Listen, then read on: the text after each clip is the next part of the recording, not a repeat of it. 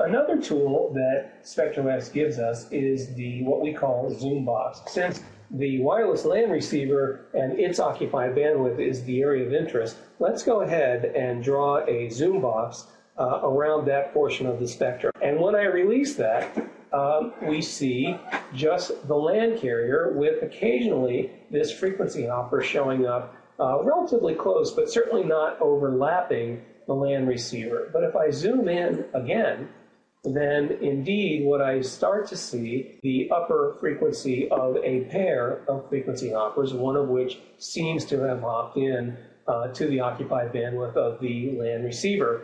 So a feature of Spectro-X allows me to place markers on either side of a portion of the spectrum recording that I'm interested in, and to export that delimited data to a file format that is usable by Agilent 89600 vector signal analysis software. I see a very clean constellation, this 64-area QAM wireless LAN symbol constellation, and very clean pilot tones. But if I allow this to move forward in time, up close to 1.6 milliseconds, all of a sudden, here's the lower frequency hopper, and theoretically, the other hopper buried in the power spectrum. And sure enough, the constellation has taken a major hit, and the pilot tones have lost lock. So now the question is how to identify exactly what is this frequency hopper. Does it have a unique fingerprint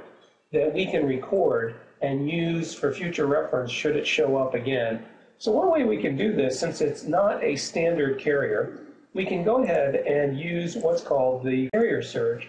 I can take the very large number of results from just the carrier search and intelligently prune them down and go ahead and run the search. What I find is a very consistent bandwidth, duration, and power level. Bring it into Excel and plot it, the frequency of the found carrier against time throughout the file. I get a very distinct fingerprint that I can record graphically and use in the future.